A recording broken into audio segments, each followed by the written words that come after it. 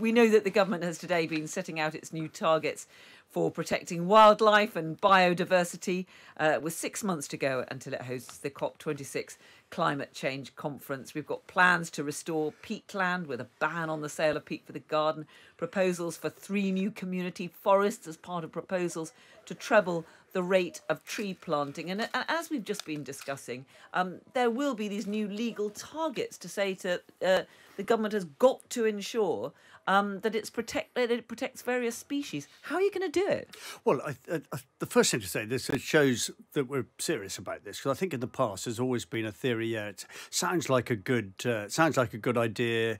It sounds warm, but will they actually ever do it? And I think the way this is now unfolding in front of our eyes indicates the seriousness with which this is being taken. Of course, it's a big unanswered question of what would those legal sanctions actually involve? Would anybody take any notice of them? I'm confident that they will, partly because we're not forcing anybody here to do something that they don't know instinctively is right and that they don't know instinctively they actually want to do. So. Yeah. Farmers have a big role to play in all of this, don't they, about protecting the wildlife on the landscapes that they farm, about ensuring that there is diversity, about leaving hedgerows and all of that. But what a lot of those farmers are very concerned about are the prospects of things like a free trade deal. We've had Liz Truss, your colleague in Cabinet, very keen indeed to sign a free trade deal with Australia.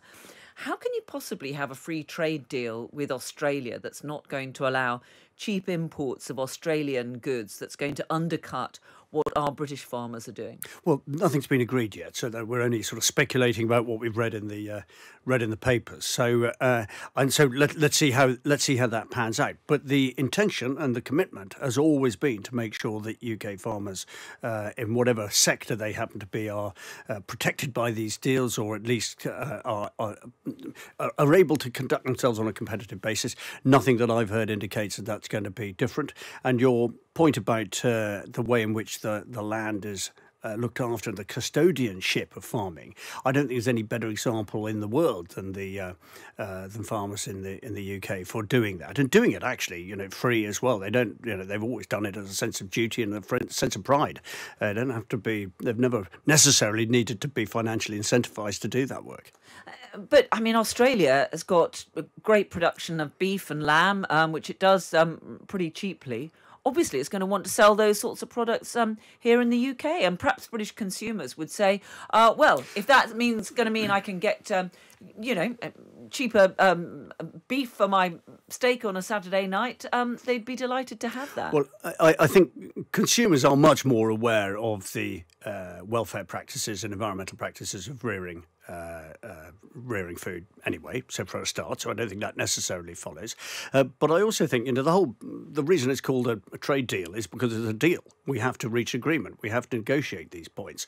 And we have been absolutely clear. George Eustice has been crystal clear about what the minimum expectation, minimum standards are likely to be for any deal with any country on any of these issues. So as far as I'm concerned, the ambition of the government could not be clearer in this area, and it's also completely consistent with the whole ethos around COP26 and beyond. So are you in there in the Cabinet batting on behalf of the farmers, trying to say, let's not have any of these cheap imports? Yeah, absolutely. I mean, we have a huge, an iconic Welsh lamb market and Welsh beef market. My job is to promote that, but in the wider context, obviously, wanting to do deals, we need to do these free trade deals, and our agriculture community in Wales is as keen for us to do them as anybody, because also it is, reciprocal. It does allow us to open up markets we haven't had available to us before. So this is not, it shouldn't be presented as a whole long list of negatives. There are some real opportunities for UK farmers, and in my case, farmers in Wales in particular. The future of Welsh lamb is a good one, I hope.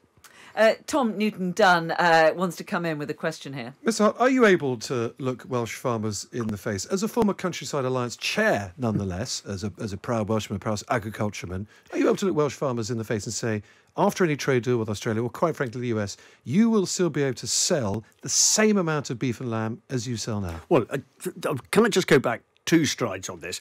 We have not signed a deal with Australia yet. So we're talking as if this thing is done and dusted and somehow it's adversely affecting agriculture in the UK. It is not done and dusted, so we're not in a position to say that.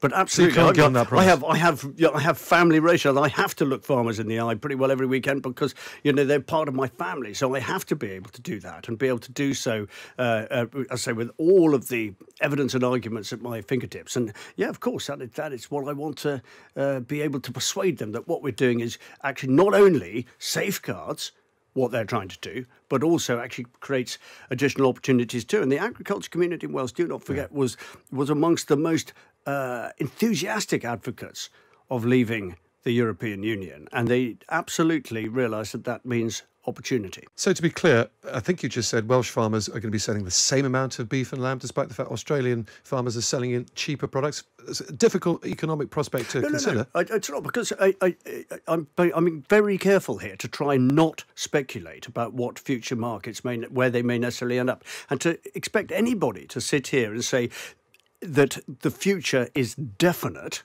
negatively or positively, is a dare I say it, quite an unfair question, because we don't know in a free market exactly which direction that market will go.